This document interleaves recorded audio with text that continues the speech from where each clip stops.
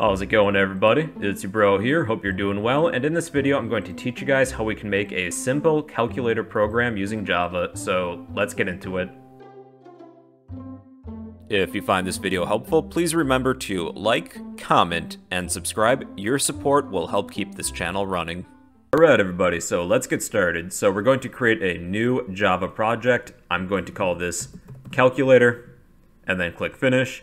Then if it prompts you to create a module, I'm going to click don't create.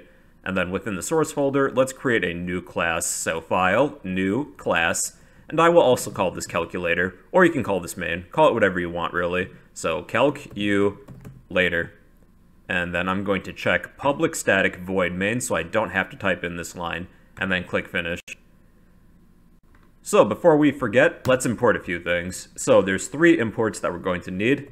Import everything related to Java X.Swing, as well as everything related to Java.awt.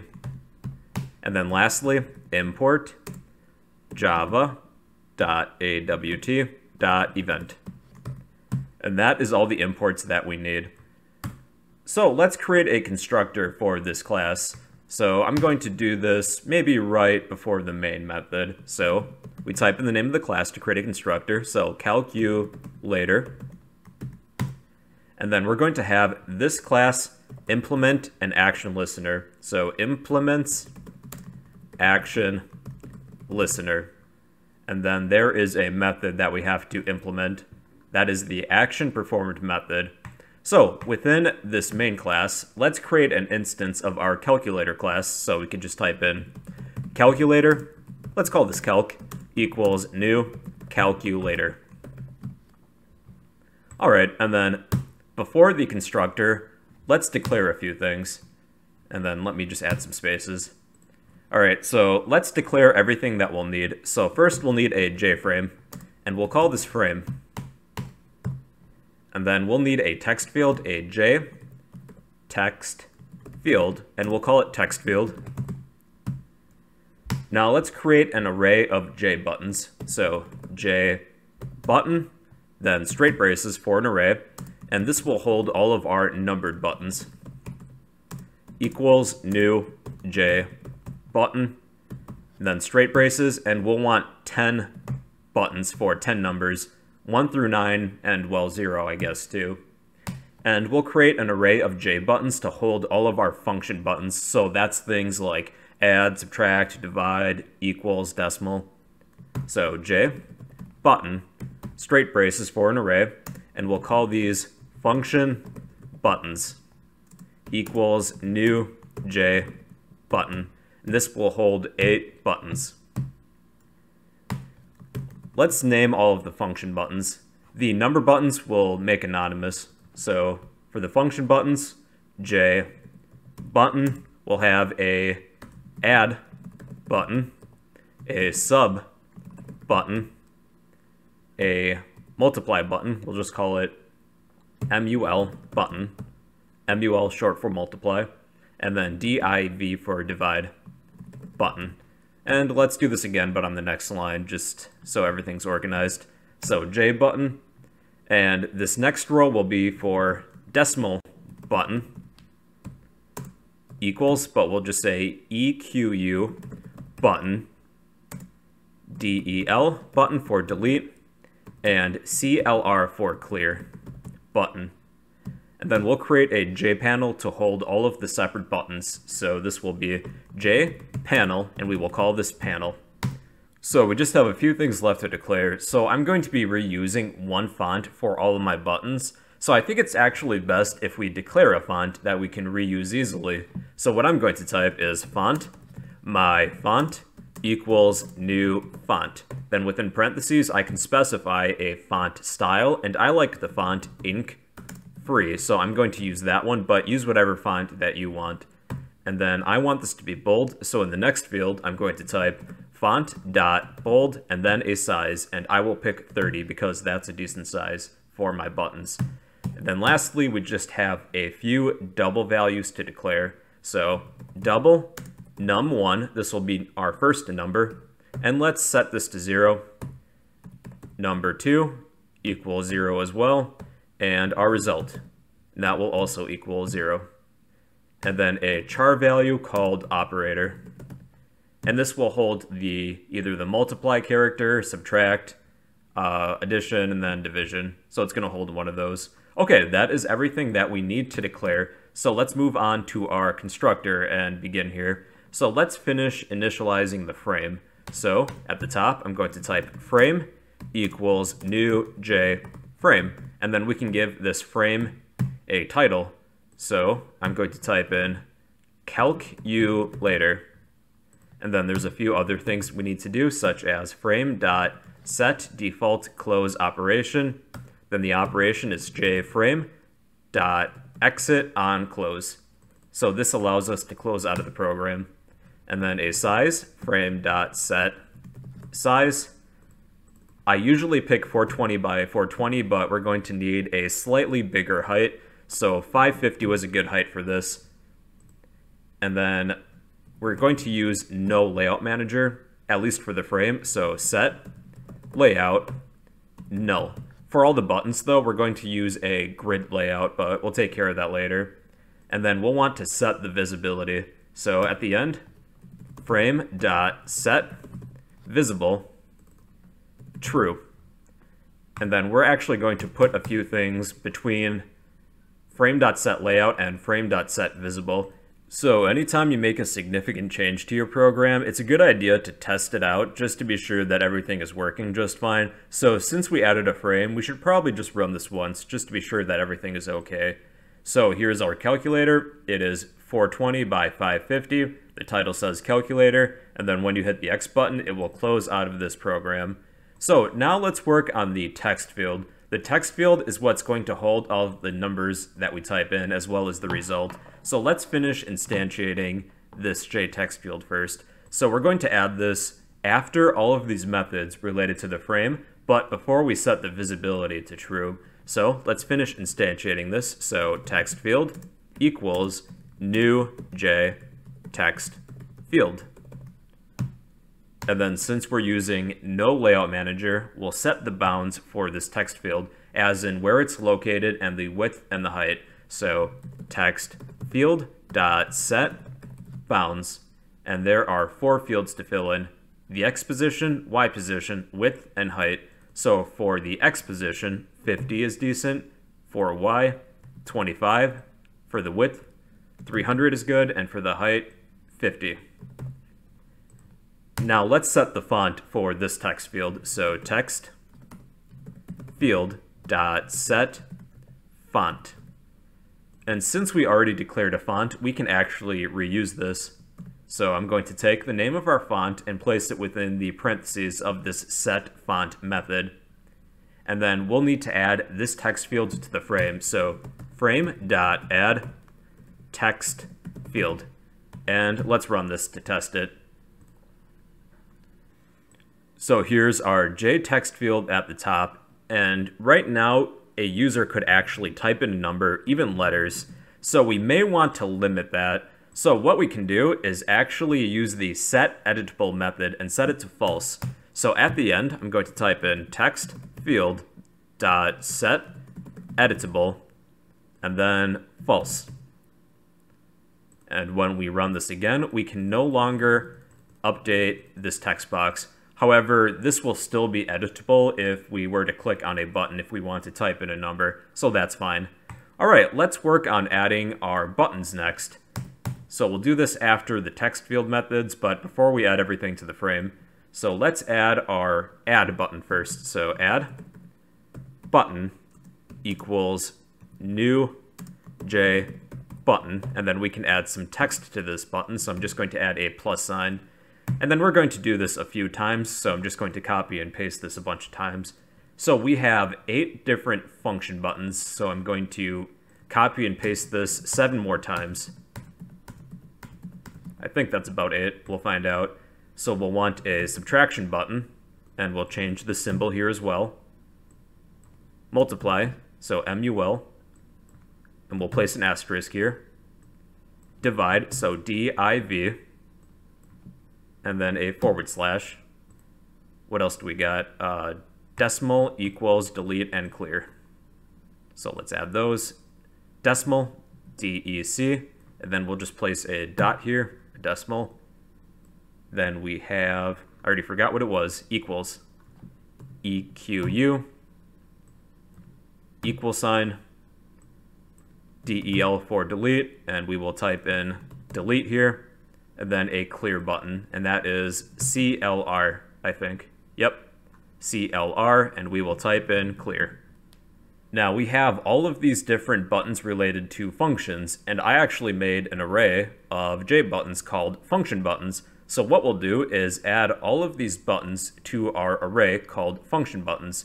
So I'm just going to copy this title, and if we want to add the first button to the first position of this array, I'm going to add a set of straight braces and type in index 0. And I'm going to set this equal to maybe our add button. And let's do the same thing for the other buttons. So I'm going to copy this and paste it 7 more times. And then this will be 1, 2, 3, 4, 5, 6, and I missed one, 7. So we have add first, then sub, multiply, divide, decimal, equals, delete, and clear.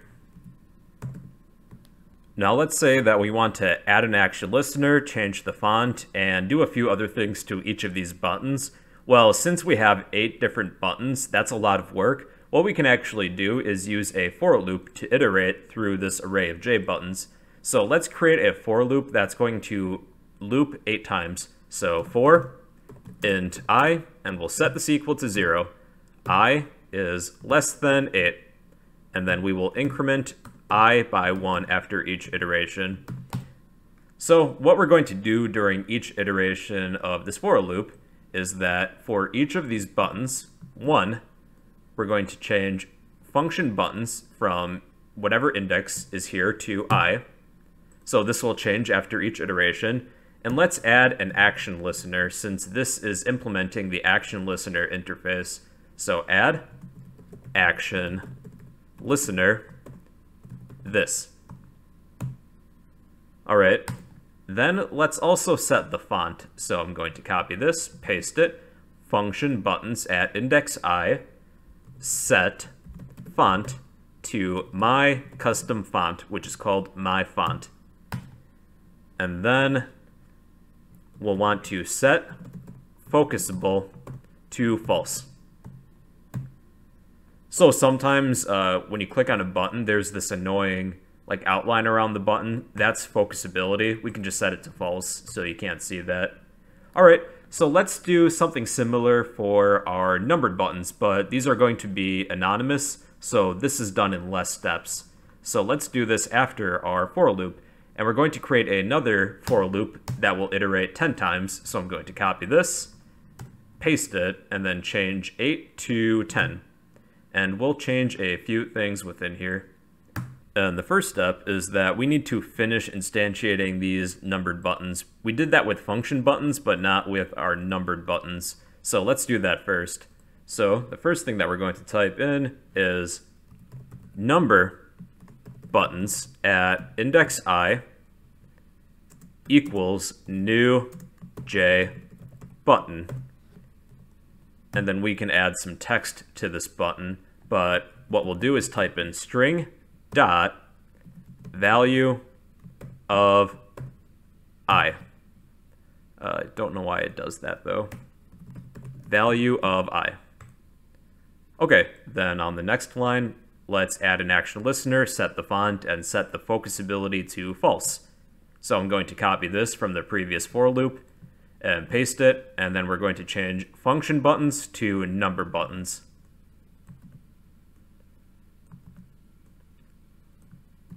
And that is it for this for loop. Now with the delete button and the clear button, this is not going to be on our J panel that has a gridded layout. What we'll do is set the bounds for these separately. So let's work on the delete button first. So delete button dot set bounds. So there's 4 fields to fill in.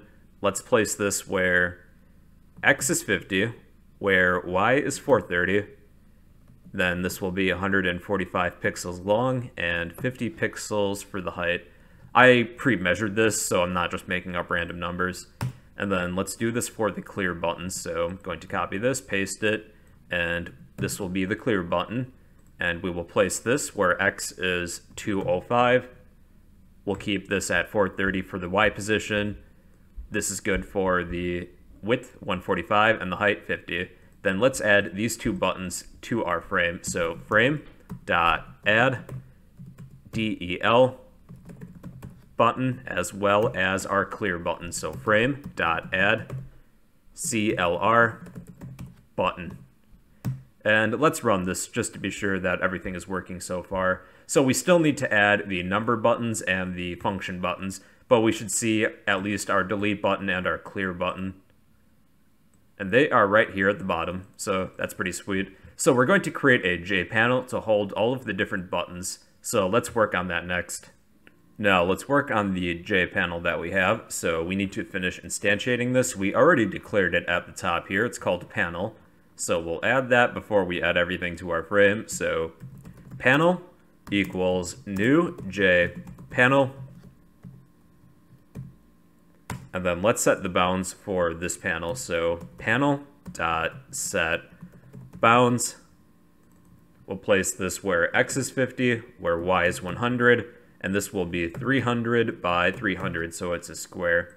Now let's set the layout. We're going to use a grid layout. So panel.set layout, new grid layout.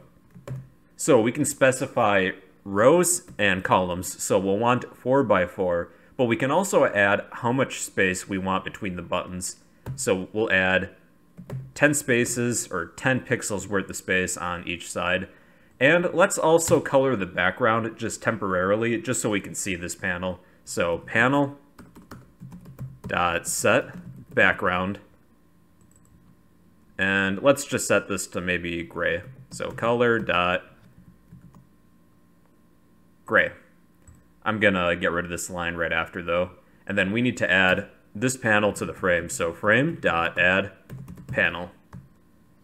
Okay, let's take a look. So here is our JPanel. We're going to add a grid of buttons to this JPanel. However, I don't like this gray background color, so I'm just going to get rid of it. I just wanted to demonstrate where this grid was exactly. Now we're going to add the function buttons and the number buttons to our panel, and we're going to do this in order. So let's begin by adding the button for number 1. So I'm going to type panel.add, then our array number buttons at index 1, which contains the number 1 actually. And let's add 2 and 3 next. So these are in order. So number buttons 2 and then number buttons 3. Then next, I think we should add the add button. So panel.add add button. And let's do the same thing for a few other things. So this is the second row. So I'm going to change this number to 4, 5, 6, and we'll add the sub button. Okay, then let's do this for 7, 8, 9, and the next row. So 7, 8, 9, and we will add the multiply button, MUL button. Then I think we'll add the decimal button next, DEC. And then the number 0 button, which is in number buttons 0. And then we will add our equals button, so that's EQU. And lastly, our divide button, so that's DIV button. Okay, let's take a look at this now. And here are all of the buttons in the order that we placed them. So it starts at the top and works its way to the right. When it reaches the end, it goes down to the next row. Now let's add some functionality to these buttons. So we'll do that within the actionPerformed method.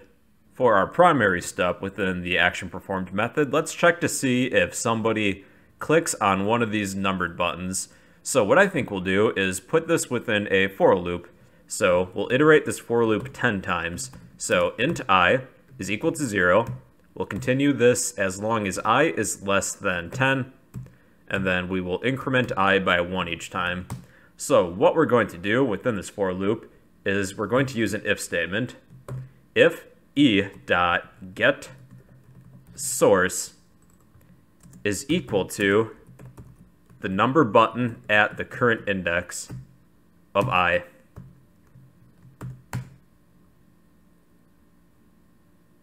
Oh, it's number buttons. My bad. Okay, so what we'll do is that we will take our text field. This is somewhat verbose, so set text, and then within the parentheses of this method, text field dot get text, and we will use the concat function to concatenate a string, and it's going to be string dot value of int I. Sorry, this is kind of a long line of code here, but let's try it. So when we click on a number, it's going to update our text field. Looks like everything is working. Let's add functionality to the decimal button. So let's write this outside of the for loop right after it. So we'll use an if statement. If e.get source method is equal to our decimal button. And within the if statement, we're going to type text field dot set text, and we're going to, actually I'm just going to copy most of this. Text field dot get text, and then we're going to concatenate just a dot within here. Okay, let's try this. So 3.14. Looks like that is good then. Okay, let's work on the add button. So I think I'm just going to copy this too to save some time. So we're going to change DEC to our add button. What we'll do here is that we want to retrieve number 1. So num1 equals, we're going to use the double wrapper, parse double, and within the method of parse double, text field dot get text. And then we are going to assign our operator, which is a character. So operator equals the plus sign. And let's clear the text field too. So text field dot set text, then just an empty set of quotes. Then I'm going to copy this and do something similar for the subtract button. So we're going to change add to sub. So this can stay the same. Operator is going to change to minus, and then we will keep this text the same as well. And let's do this again for multiply. So MUL for multiply button, and change the operator. And then same thing for divide. So div and /. Okay, so then let's work on the equals button. So there's a few things we need to fill in within here. So if e.get source method is equal to our equals button. So what we'll do is take num2 equals double dot parse double, and then text field dot get text. Then we're going to use a switch statement for the operator. Depends on which symbol they're using. that will determine what mathematical operation we're going to perform. So we'll do this within the if statement. We're going to create a switch, and then within the parentheses, we're going to use the operator and compare it. So for the first case, this will be our plus sign. We're going to take our result equals num1 plus num2, and then break. And we'll have 3 other cases. So case for subtraction equals num1 minus num2. Same thing for multiply. Num1 multiplied by num2, and then divide. Num1 divided by num2. Alright, then outside of the switch, let's just be sure we're getting the right parentheses. So it's this one, after this one. We're going to update the text field. So text field dot set text string dot value of our result.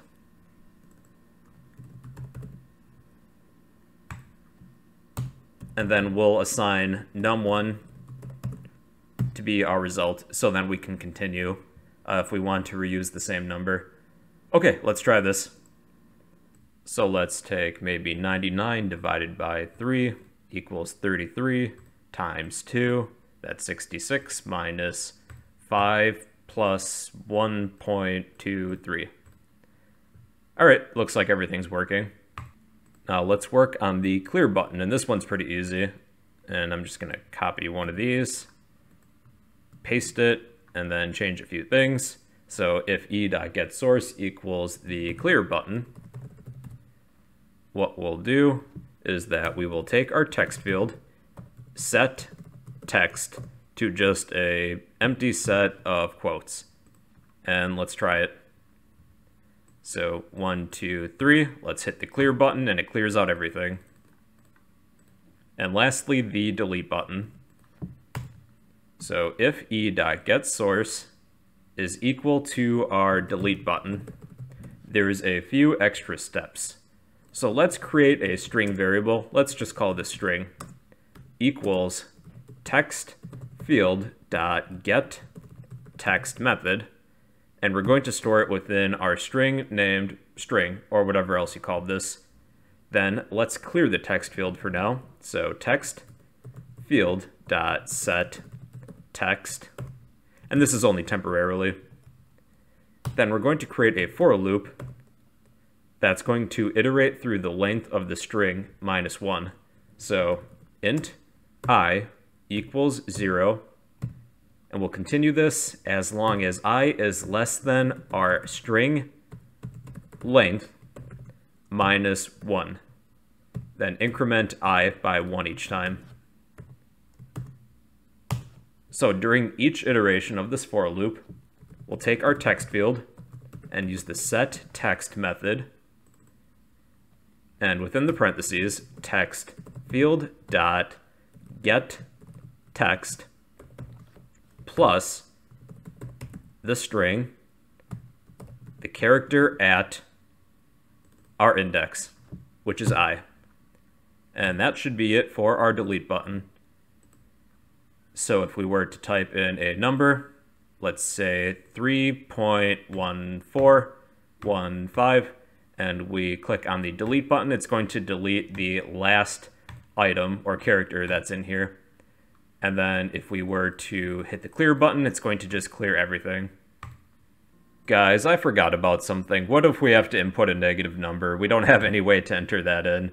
My bad. Let's go ahead and fix that real quick. So let's just add a negative button. It won't take too long. And we'll change this array to 9 buttons. And then we are going to add this button to our array. So let's increase this to 8. And add our negative button. And we'll probably want to create a symbol for this as well. Neg button equals new j button. And I will add a negative sign within parentheses. That'll work. And let's increase this for loop to 9. And let's set the bounds. So neg button dot set bounds. I'll just put this next to our delete button and clear button, but I'll make these a little bit smaller for the width. So we'll make these all, I think, 100 pixels apiece for the width. So we'll place this where x is 50, where y is 430. This will be 100 pixels long for the width and 50 for the height. And let's also do this for our delete button. So that's 150, 430, 150. The clear button will be 250, 430, 150, and that's fine. And now we will want to add the negative button to the frame. So we'll do that here. Frame.add neg button. And let's just make sure that it's on here. Okay, that's not too bad. You can still tell that these are the delete buttons and the clear buttons appropriately. Okay, let's add functionality to this negative button. So let's go down to the bottom, copy one of these and paste it. And we'll change delete button to negative button. And we will get rid of everything within here. The first step within here is that we'll want to retrieve whatever text is within the text field, and let's store this as a double value within a variable which we'll call temp, because we're only using this variable temporarily. So double temp equals double dot parse double method, and within the parentheses of this method, we'll pass in text field dot get text. And that's it for this first line.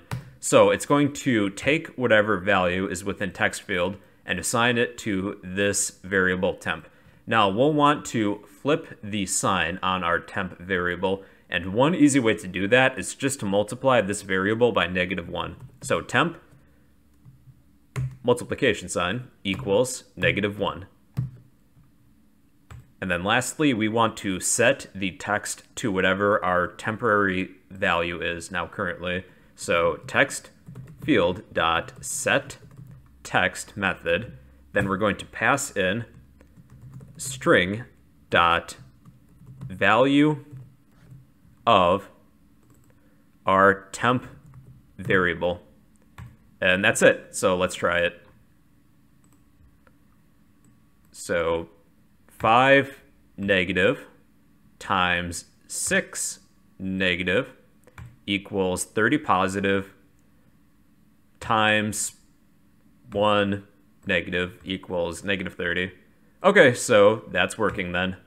So the fact that we added a negative button later on in this program is a great example and a reminder of why you should keep your code clean, concise, and organized, because if you have to make changes or somebody else has to make changes to your program, it's actually fairly easy to do so, whether you need to delete something, you need to update something, or maybe there's a new feature that's released. It's actually fairly easy to go back and make those changes.